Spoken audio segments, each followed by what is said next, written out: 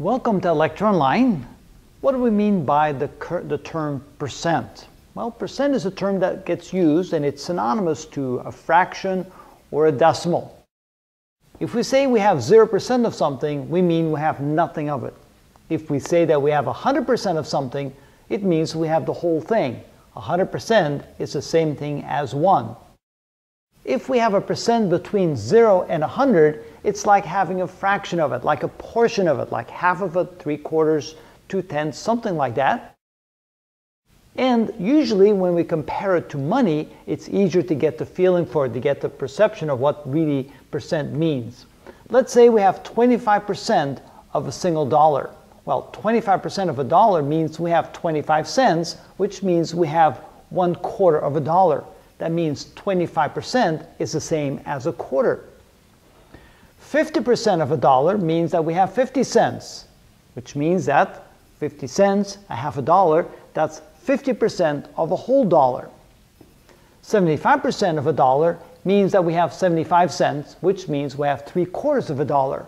So 75% of a dollar is 3/4 of a dollar.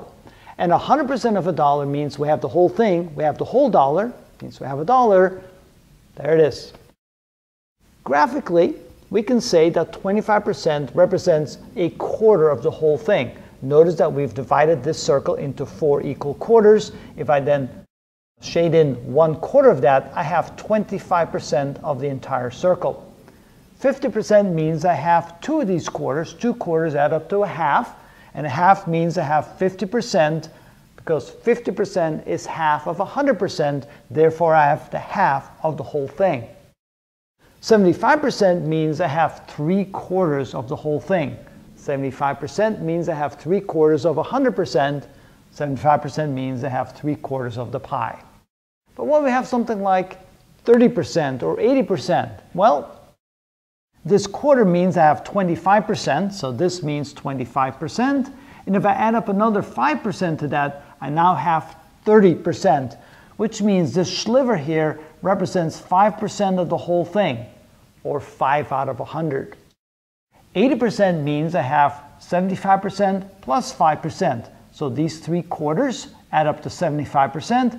This sliver here adds up to another 5%, so I have a total of 80%. It turns out that when we talk about percent, let's say 72%, the way we can think of it, it's the same as saying 72 divided by 100. Or if we have 68%, we can say that's the same thing as 68 divided by 100. Just like 25% is equal to 25 over 100. And tying that back in with the money, remember that 25% of a dollar was 25 cents? Well, 25% of a dollar is 25 divided by 100, or 1/4 of a dollar, or 25 cents.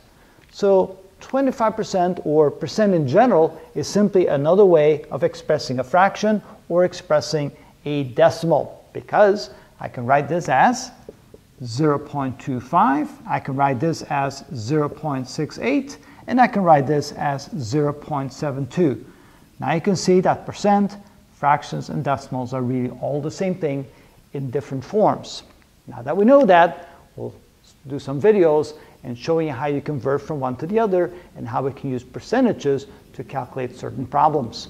And that's what we mean by percent.